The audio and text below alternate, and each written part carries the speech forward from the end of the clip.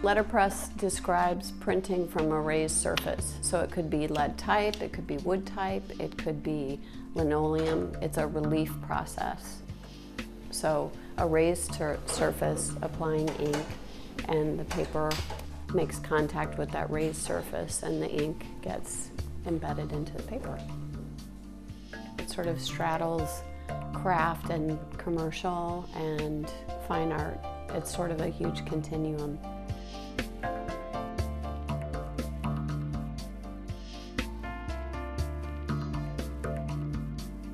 It's a growing community of printers, and same thing is happening all over the place, but it's sort of busting wide open.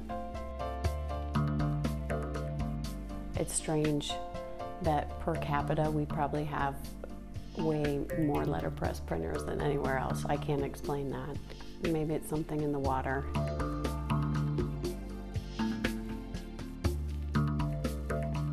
With letterpress printing, each letter has to be hand set, even tiny 8-point type, 6-point type. And we use a composing stick, a special tool to get that all set up. And you have a lot of nuances about, first of all, the type that you choose, and details like how it's going to work on the paper. You can choose the paper specifically to enhance the look of letterpress printing. So I like really thick, lush, handmade papers that show the impression. Offset printing doesn't have any impression, it's just flat.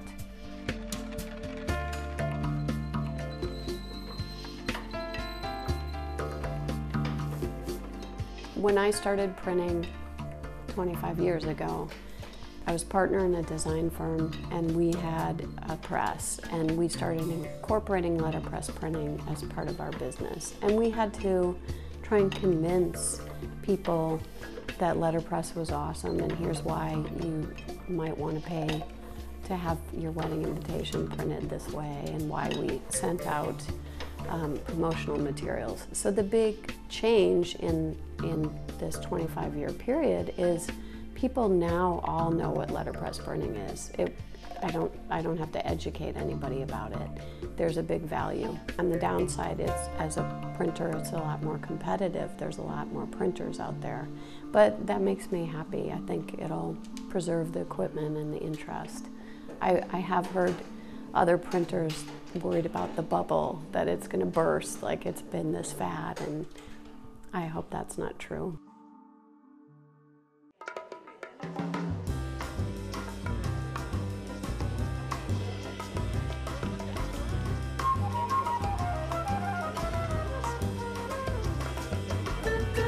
Waste use is a funny word because it's, we don't know the etymology of it, and so it is basically a festival that a master printer put on for the underprinters, usually on St. Bartholomew's Day in August. Now, in modern times, it's kind of more just printers coming together. And in a lot of places that do waste use, they are a little more printer, and then ours is open to the public, so it's kind of showcasing the printer's art to the public. The public is very savvy. Like 10 years ago, they would ask questions about, like, oh, do you just press buttons on a machine and then, the type goes down, and it's like, no, it's all hand set, that sort of thing. And now they're pretty savvy and will come into Jessica's studio during studio tours and ask questions that I can't answer because they're that advanced. So the public knowledge has increased greatly.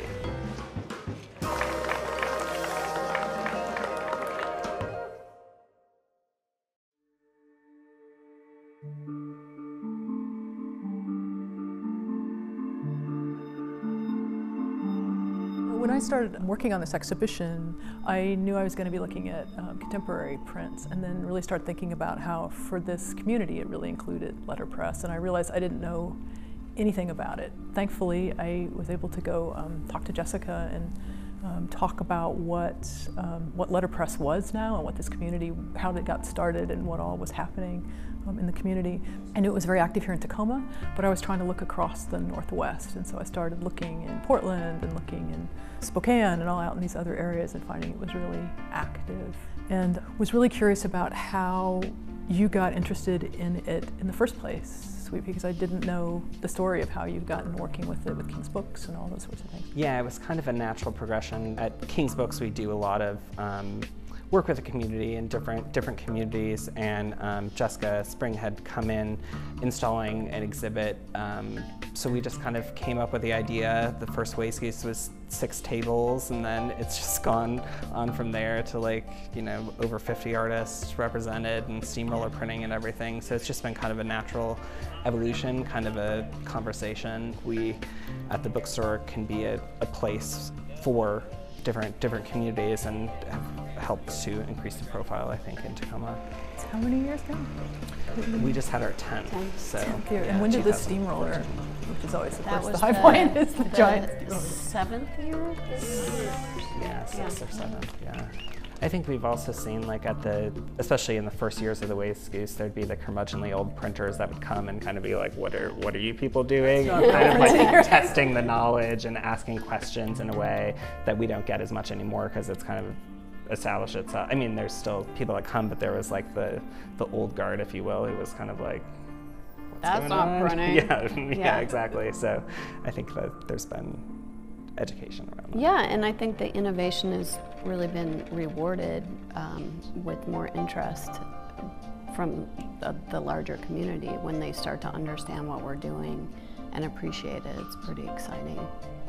Well, what I found really fascinating about it, and talking with you and then some of the other people you put me on to, and then just getting out there, was that how all the layers of it, that it's not just the image, it's not just the text, but that the font has a history, and that maybe even the making and the carving of the font has a history, and then the paper you choose has a history, and something in what you use to make it, or the texture of it, and then the composition itself and how things are arranged. I mean, they're so complicated in a way that people look at them, it's like, oh, nice image and a little bit of text for that poem, and how sweet, that's a bird illustrating the bird poem, but there's all this other information in there too, which I think is really fascinating. I think that's a really great point, that you can enjoy it on so many levels, or get into it as deeply as you want or not. And as a maker, I love that part about it, because I can totally geek out. Even if it looks like a simple composition, there's, you know, all the stuff behind it.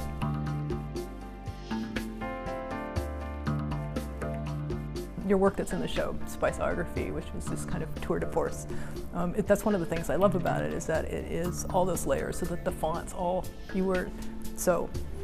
it's, you know, you should describe your own work, but I love the fact, I mean, for each of the spices that you're talking about, you chose a font that has a history that relates to the history of the spice, and then you made the paper with the spice, and just love that those fonts, the letters, have a history that's just as rich as the rest of it.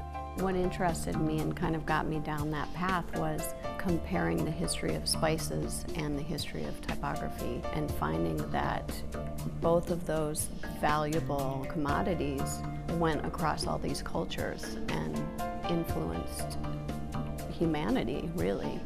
And so to trace that history and see the overlappage was really what got me going down that path. And then talking about taste. How do you decide what you're going to add to a dish? How do you decide how you're going to design something? And those, I realized that felt the same to me, like searching for that flavor. Yeah.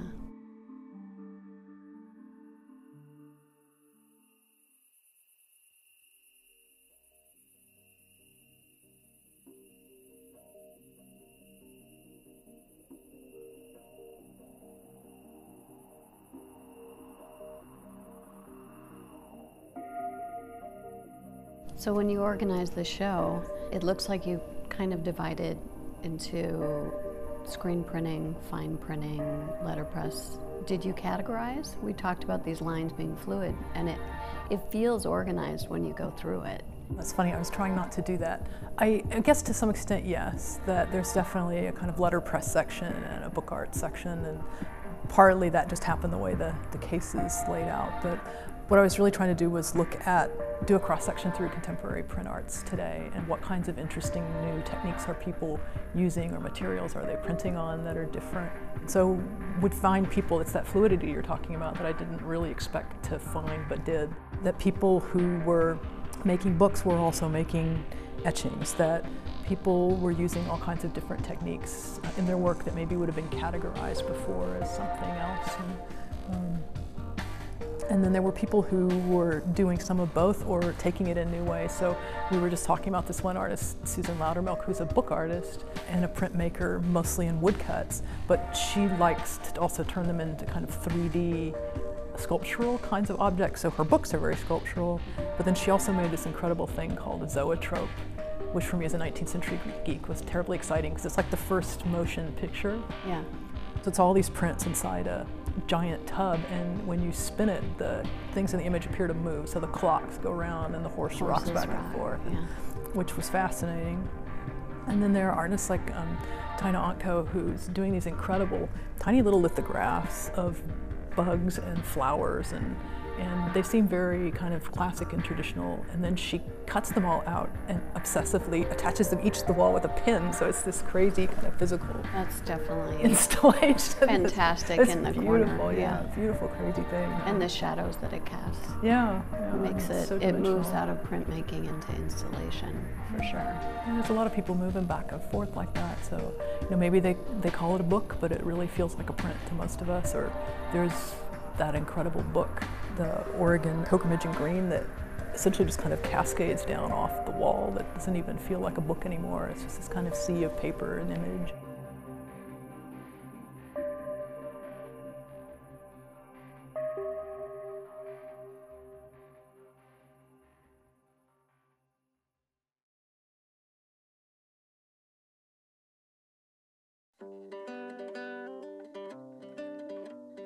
My name is Mauricio Robalino, and I like to work with pictures. In the last 25 to 30 years, I've picked up the habit of making stuff with glass. I like to melt glass. I've always liked fire, so this is a very healthy way for me to express my happiness. It's an old garage that was totally destroyed before I moved in here.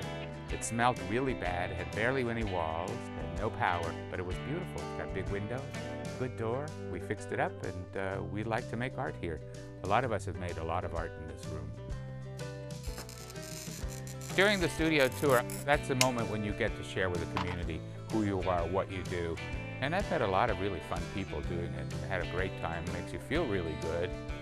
And I mean, that's it. You know, you feel really good, and you never know, you could get a job out of it. I've had lots of offers. The word sharing is really important because that's why I do it. Okay, I like sharing. I like sharing what I learn. And kids like it, grown-ups like it, so we have a happy relationship. And I've always known that since I was little, I like to share. You know, I try to show people other stuff, how it's done. The color. It's always the color.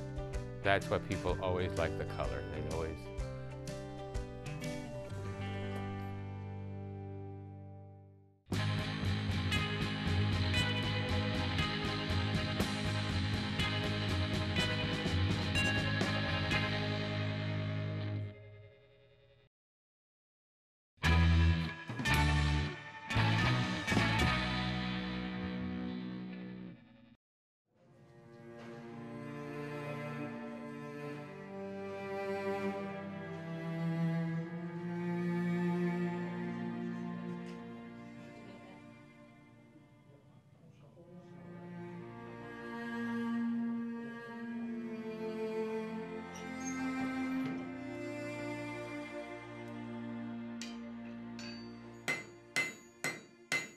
A blacksmith is a person that works in black iron, black metal, hence the word goldsmith, silversmith for that metal.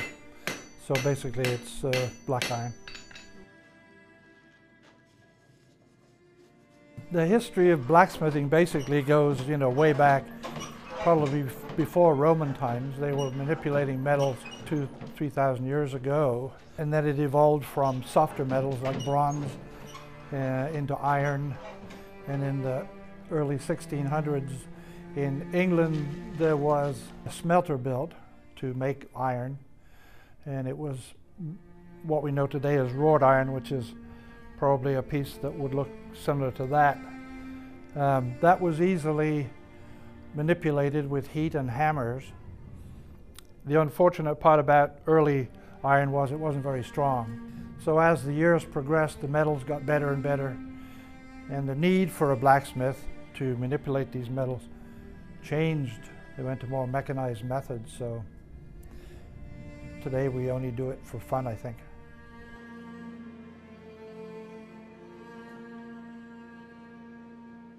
Growing up in England in a rural area, there were blacksmiths dotted around the county. And if my parents didn't know where they were, they knew where I was. I was in the blacksmith shop, so I grew up with this. And I started about 8 years old.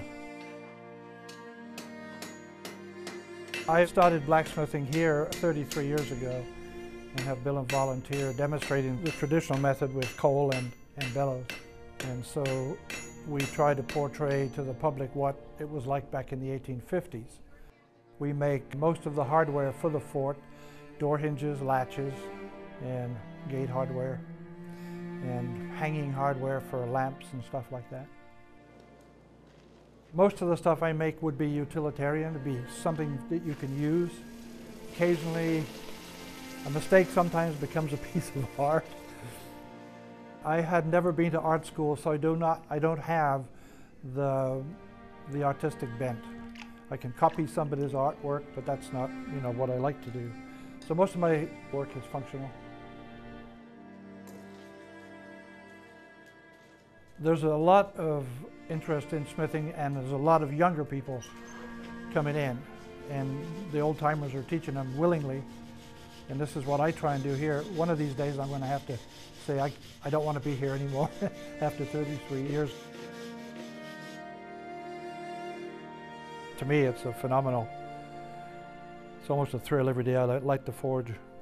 It's just, I love it. I think part of being a blacksmith is some of the time is spent making the tools you need to get where you want to be, to get where you want to go.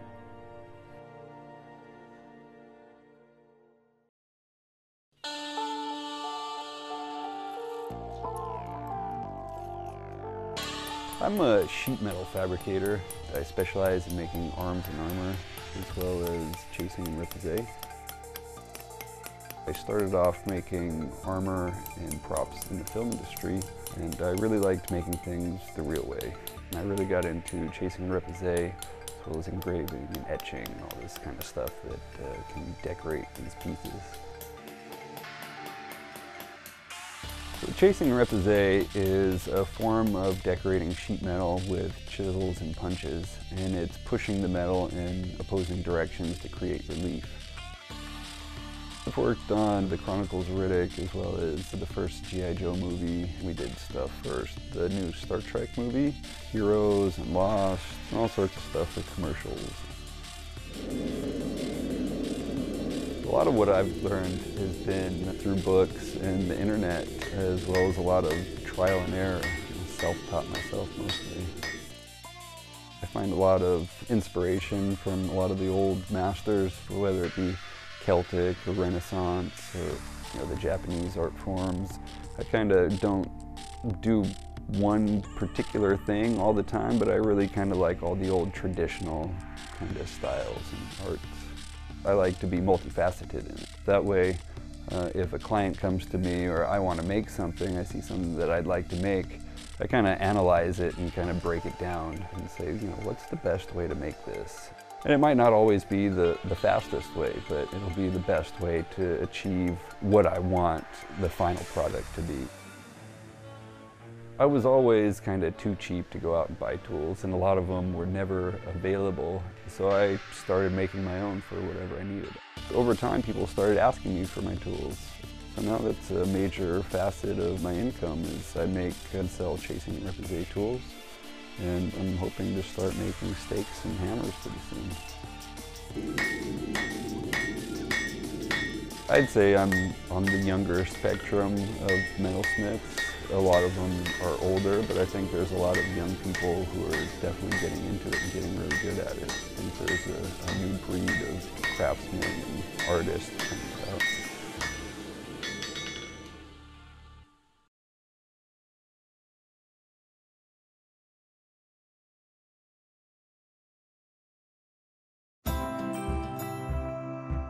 My name is Lynn Danino, and my current art form is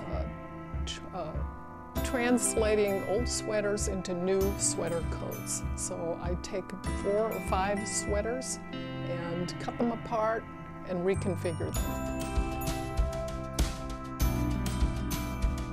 I spend a lot of time in thrift stores, so I'm inspired by those trips because I find sweaters that have images woven right into them. Or I find really colorful things that just spark my imagination. And I seem not to be able to resist colorful, tactile things. My studio would typically look like a pigsty. And when I was working in concrete, it was much worse than it is now. I wouldn't call it a place of inspiration. I would call it a place when you walk into it, you say, oh, when am I ever going to put those door jambs on? When am I ever going to finish painting it?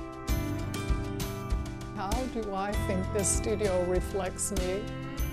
For one thing, there are a few pictures in here that professional photographers have taken of me.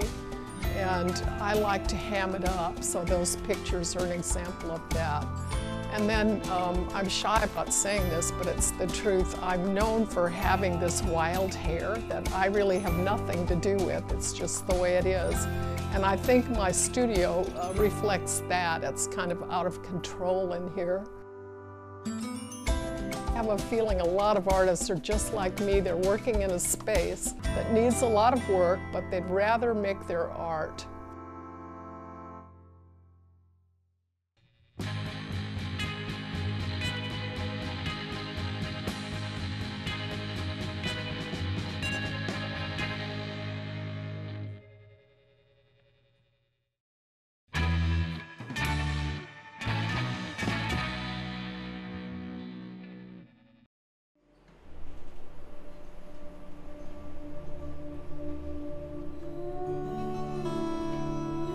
My name is Amy Reeves, and I am the owner of Tacoma Metal Arts Center, where we teach jewelry making classes and metal smithing classes.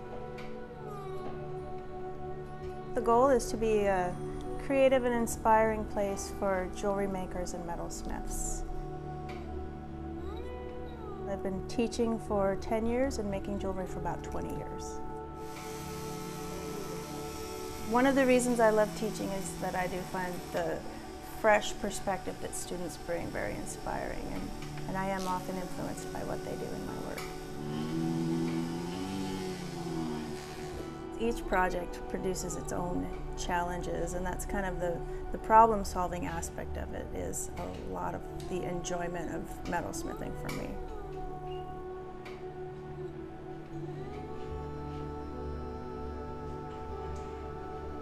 I've lived in Tacoma since 2004. I was trying to teach a few beginning classes at the different community college continuing education programs. They went pretty well, so people wanted to progress with that, and I figured, why not try it in my own community? And the response has been really positive. And actually, my inspiration to open was seeing the last Metallurgy Festival happen in the summer of 2009. And there were so many great events, so many students heard of the classes through the Metallurgy, and they thought it was such a cool thing.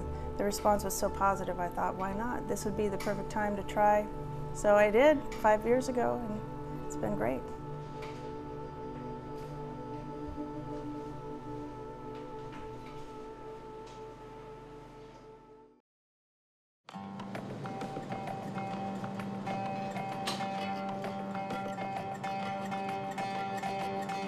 Two Raven Studio has been in operation for 5 years now.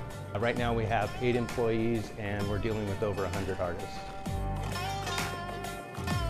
This foundry primarily casts in bronze, although we do work with some artists that cast in aluminum. Artists find us by word of mouth. Once you're an established foundry, the artists will find out through other artists who's casting their work, and that's how they kind of network and find foundries. All through our casting process, the artists are encouraged to come in and either check their waxwork to make sure that it's exactly how they want the finished piece to look. We do any alterations at that time depending on what they want. We also encourage them to come in when metal is done so that they can do a metal check. And once again, that's just to make sure that through the process nothing has been overlooked. And then depending on whether we've worked with that client before, we'll have them come in and sit through the patina process where they can really fine-tune the final coloring and shading on the piece. Right now, I'm actually involved through the paid arts program, sculpting a series of buoy balls that will be going down on the waterfront near the Esplanade building. I'm capturing a bunch of different local sea life and incorporating them into the buoy balls, and so that'll be coming this fall.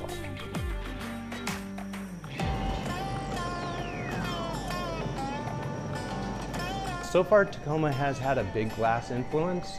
I think that there's definitely room for other mediums in Tacoma, and I like the fact that we're kind of part of that and hopefully pushing it a little bit more in that direction.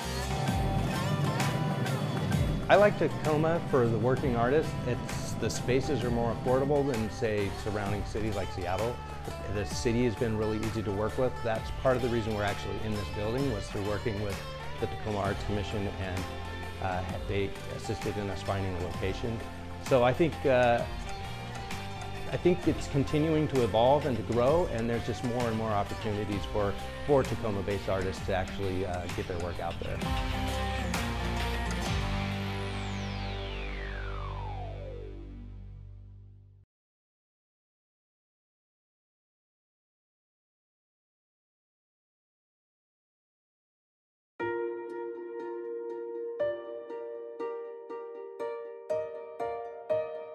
My name is Lynn Farron. My medium is mixed medium, which means a multitude of things.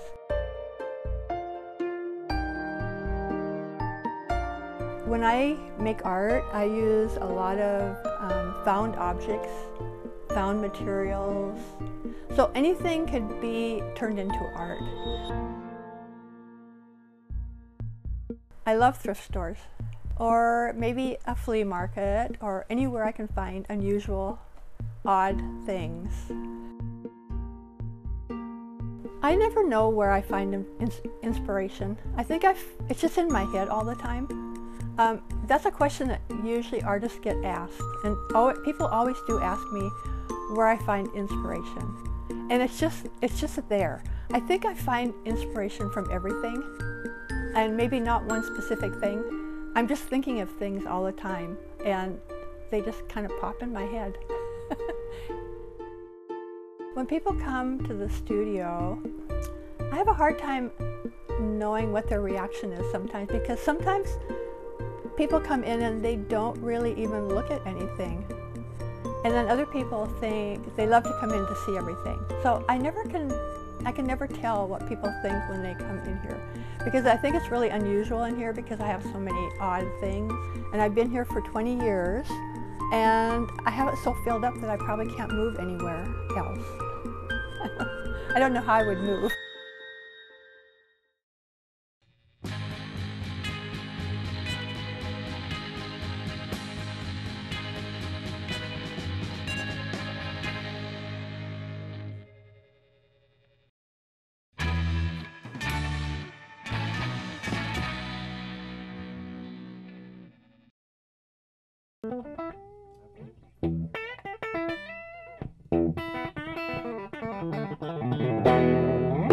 Just recently, I signed with London Tone Music, which is affiliated with London Bridge Studios up in Seattle. I'm going to be working with a historic studio with a historic producer, and I'm going to see what happens with my music.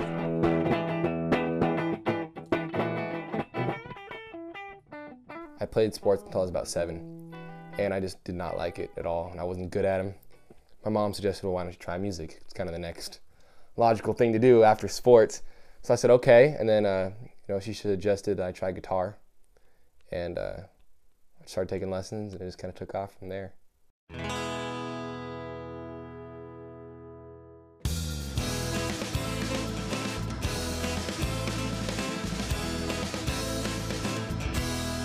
first time on stage. I performed Folsom Prison Blues with a friend of the family's band.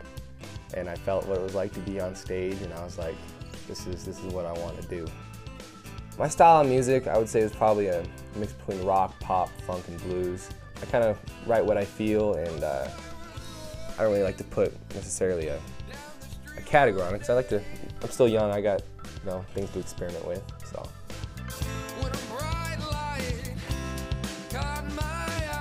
Performing is, above anything, is my favorite thing to do. It's my passion. And when I'm up there, I just focus on bringing the fire, and people love it.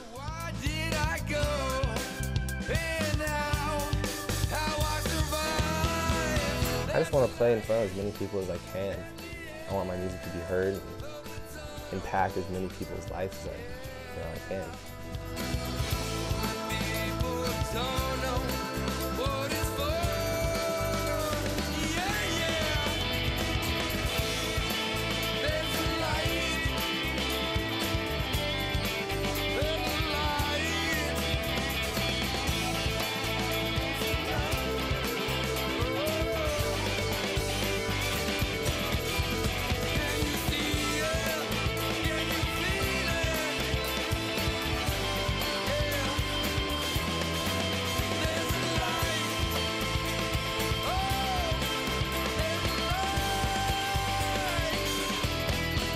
If I could play with anybody, it'd be Paul McCartney. If I grew up on stage and play Yesterday with Paul McCartney, that's like my all-time dream.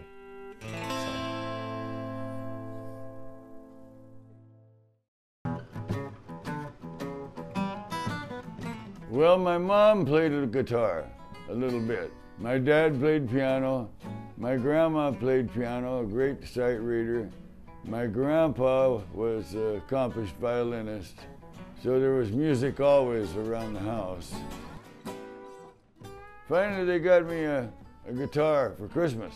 It had strings so high up on the neck, it was almost impossible to play. But I managed, and my dad paid for lessons. I took a date, Cheryl Albert, up to the CPS Fieldhouse, and Chuck Berry opened the show.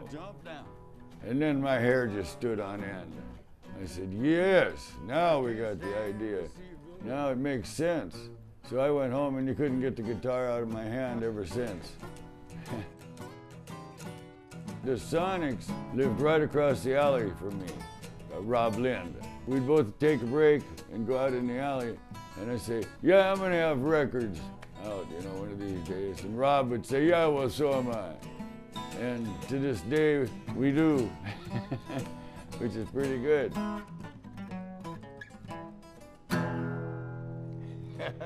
Right.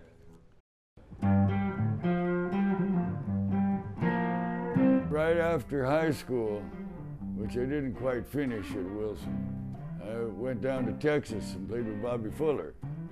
I fought the law and the law won. But I didn't stay there for very long. They were so clean and I was so funky. And I wanted to come back here and play the blues with my friends. Downtown Broadway was the place. Back with the Frantics playing over here for Joe Carbone at the hi-hat. We decided the Frantics was going to go down there and play in San Francisco. We went down there, we got the job at the Dragon A-Go-Go in San Francisco in Chinatown. And we were doing 10 sets a night. Everybody else's songs, none of our own. We weren't writing. Then we went and had a peek at the Longshoremen's Hall and the Avalon and the Fillmore to see what's going on. And they had the Grateful Dead and Jefferson Airplane, Stop with Camel. And we said, hey, wait a minute, maybe we could get into this level. We decided we're just going to have to break up to reform. So we broke up, got rid of those stupid suits, and started hanging out with those guys. And then Bob went down to LA, and he bumped into Peter Lewis. And then another band began to start happening, which was Moby Grape. So they called me and Don up, who were living together in San Carlos, and asked if we would be into playing with them. I said, well, oh, sure, yeah, we love you guys. And we played together, and it was like magic. It was like nothing I'd ever been exposed to before. And I remember on the way home, me and Don were just laughing and saying, now we got something. This really makes sense, because everybody wrote, everybody sang, and everybody played. And we all got along real good. And I mean, it was just a wonderful situation. It was nice to finally get onto that level, you know, of the Fillmore and the Avalon and Winterland.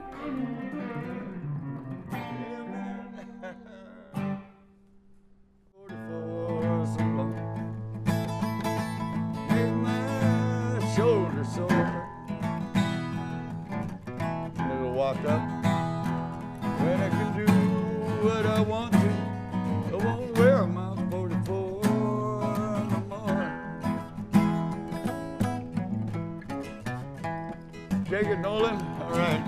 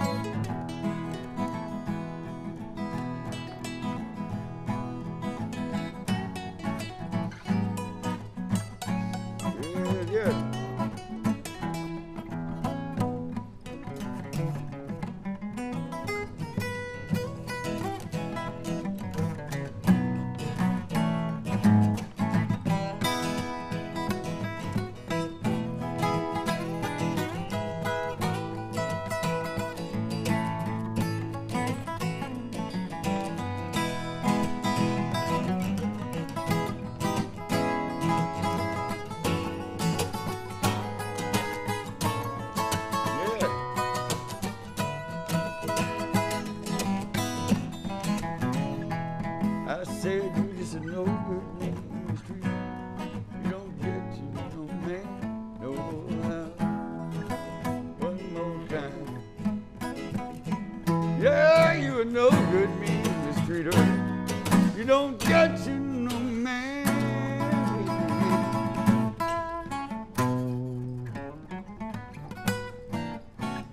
No how. All right. All right, yeah. Number 16 on here is the one I like. See if I can find it. Nolan. What's up? Tell me, what do you like to play? It's strange because there's things I like to write. Yeah. There's things I like to play. Yeah. And they're kind of two different things. Yeah. I'm a big fan. I like writing slower songs. Yeah. Like more slow on the acoustic. Yeah. But as far as playing live, I just like playing just like. Let her have it. Yeah, raw rock and roll. I noticed that about you. Yeah. You get down. So. You do pretty good there, Bill. Yeah, thank you. Yeah. It all just kind of depends. Yeah. What about your influences? Well, I mean, my favorite guitar player, one of his biggest influence on me is Jimi Hendrix. Yeah. I heard the Live at the Fillmore. Yeah. The Power to Soul. Oh, sure. And just, they have that bump down out, and then it comes with the down out, and then that was kind of opened my eyes. So he's a good influence, and I love that he picked up on, and innovated so much. Oh yeah, and just his performance, because I'm a big fan of performance, and I like putting on a show, and he just did it, and he didn't do it, I don't think, because he just did it because that's what he felt. He didn't because he felt like he had to do it, or it was a gimmick or something, just because that's what he did. Yeah, yeah, he felt it. I'm a big fan of I like Paul McCartney, the Beatles. Yeah, yeah. The writing was just unbelievable. The writing is great, yeah. I had to play one time in front of Ringo and George. Wow. About froze, sitting out there looking at those guys. Right. And we come in here. Do you play here once in a while, huh? Yeah. Yeah. This is where I first had my first live performance. Yeah. Well, no, this was. Is that on a Wednesdays when they have the? Yeah, this is where this is where I first started performing at when I was starting to get into it. I came here to I went and actually, first time I ever saw like live music, I came here, saw the Randy Oxford band. Oh yeah. And Raphael Tranquilino. Oh yeah, yeah. Yeah, I saw him playing guitar. I was like, whoa. Yeah. And it's kind of being able to jam with him and stuff. That's been pretty cool. Yeah, that is pretty cool. Want to play just a hair of Stormy Monday? Yeah. Okay. KG. Sure. Get a little volume. Okay.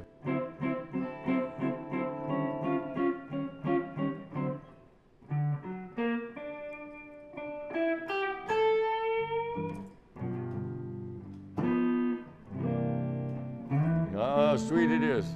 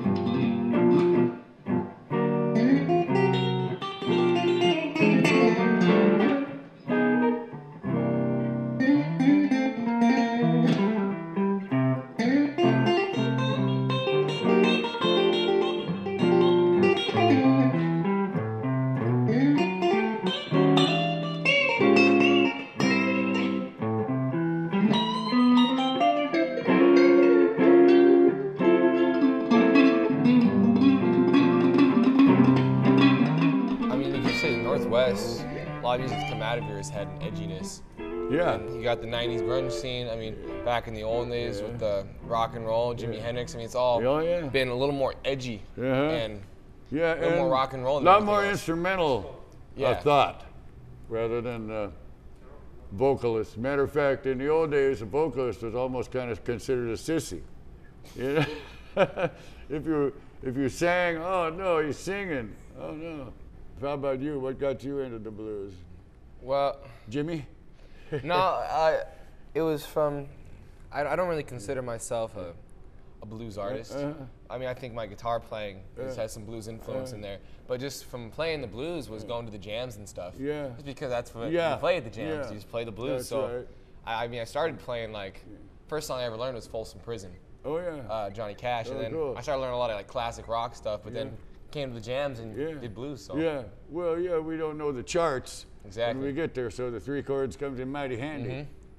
So I wrote a song called Love You So Much, which is the same blues changes, but it's the G, C, and D in a row. Love you so much, just about to drive me crazy. So we could do that instead of the standard. Right. So I made it up like that just so I could tell somebody that quick. For me, when I'm writing songs and stuff, I think that I try to keep blues as an underlying base of my music, but then I try to build on top of that. That's what I'm talking about. Yeah. So I have a song. I mean, I have a couple songs that are a little more bluesy, but I just wrote a song called "Step Back," and it's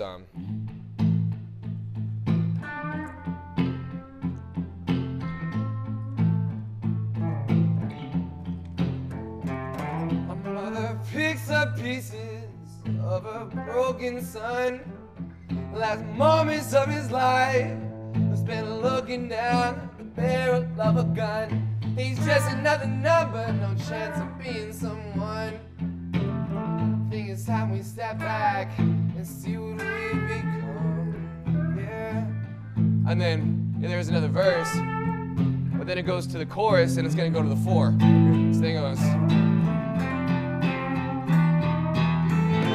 Take a step back and look ahead.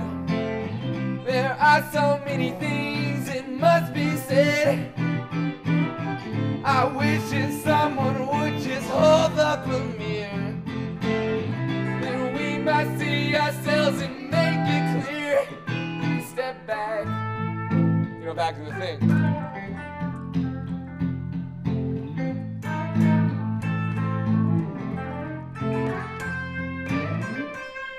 So anyway, so that's you know, I try to find that nice balance. Same thing, yeah. I just love you so much.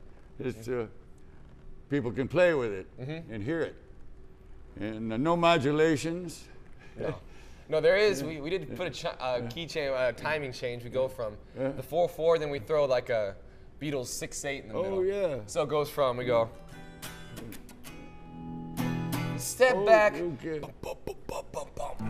Yeah, I like those things. Like a roller coaster ride. Yeah, exactly. Yeah. Instead of going straight down the freeway, you got a few. Moby Grape used to do that too. Yeah. With Ain't No Use, and just change the time changes. Right. Did that in quite a few tunes, just trying to come up with something that's not, there's nothing straight about Moby Grape, really. Yeah. It's all kind of, but it takes a lot of rehearsal when you're modulating and time changes and stuff. No, it does. I mean, it takes a lot of rehearsal anyways. Yeah, yeah. So, if you're going to do anything, yeah. Yeah, exactly. If you're just going to play the blues.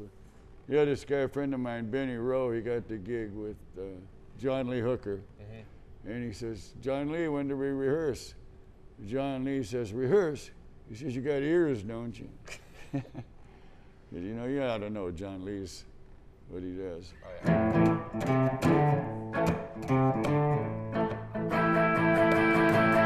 yeah. Oh, yeah. So this is one big pleasure sitting here with you. Likewise. Yeah, thank you. It was a lot of fun. Yeah, thank you.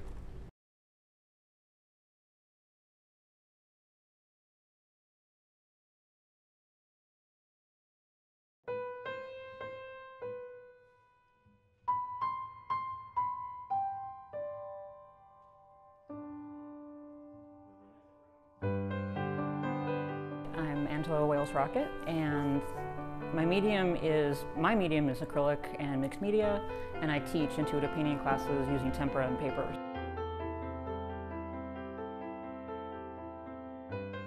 Intuitive painting is painting from your intuition. It's all about the process. It's not about any concern at all for what the outcome's going to be, and so it sort of frees you up from trying to produce something, and it lets you talk to your intuition and learn how to access it when you need it. The studio feels very free to me, and just the space, the way it's laid out, just the whiteness, or I don't know if it's the history of the building or the way that it's a rough structure. You can still see the beams. It just feels really free in here. And like one of the things we do in classes, and I do on my own to just to get the creativity moving, is to move. So there's space to move. It does inspire me. Like I said, it feels really good here, so it's really easy to stay here and work through the process, because sometimes the process takes a while. Inspiration doesn't just strike. And then just the light is really inspirational, and I've also added a lot of colorful things, like there's some boas that I've hung around just so I don't take myself so seriously, and little tchotchkes and little dolls, and anything that has color in it, because it's beautiful white walls, so sort of make them pop. So that helps me get more into the mood. My studio inspires people. They just walk in and they can feel how it feels. I mean, it just feels great, but they also get really drawn toward the windows, and the view is very exciting for them, and it's also a very calm place to be. People have told me they feel safe here, and that feels good.